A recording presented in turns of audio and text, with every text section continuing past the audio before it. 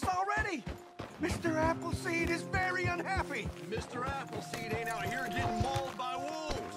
We lost 2 men already. Ah! Look, you good-for-nothing cowards! Yeah. Call yourselves lumbermen? You afraid of us few damn critters? It's a forest. What the hell do you expect? Oh! Yes! Maybe you're the man I need. Can you believe these lazy lily-livers? Refusing to work on account of a few little wolves. They've been attacking workers on the south side of the camp. We need a real man to get rid of them. What do you say? He'll be very well rewarded. So? All right.